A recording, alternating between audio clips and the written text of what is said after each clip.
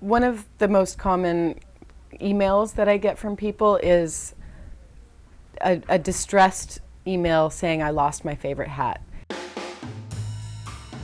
With the abundance of already existing materials, I don't want to feed into the chain by sourcing everything new.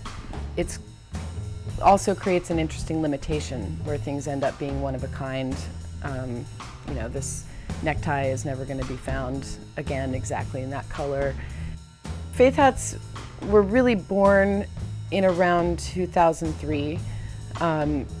It was a gift item, the first hat that I made, and then I made another one as a costume for myself.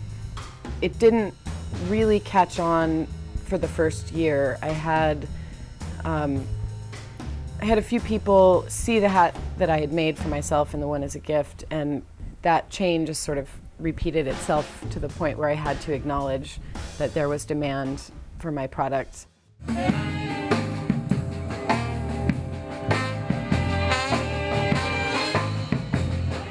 Faith hats and March 4th marching band were actually kind of developing at the same time. The space here where my studio is, the building's called The Egg, and the band practices here, my studio is here, and they've been growing side by side in the same physical building.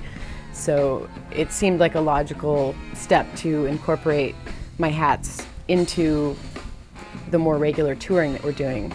And I like being able to merge these two parts of my life, that it doesn't have to be go on tour and stop working and then come home to Portland and resume my business.